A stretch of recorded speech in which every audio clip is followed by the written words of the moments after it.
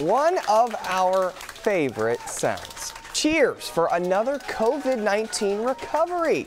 After being hospitalized for 47 days and on a ventilator for 30 of them, Troy Browder, Mr. Browder, left University Hospital today to finish his recovery at a local rehab. And look at his wife, Sylvia, walking there behind him, cheering, saying they want people to know there is hope. She says, quote, "We want people to know you can beat this." What a great photo of the two of them. A huge congratulations to the Browders and everyone else who has won this battle.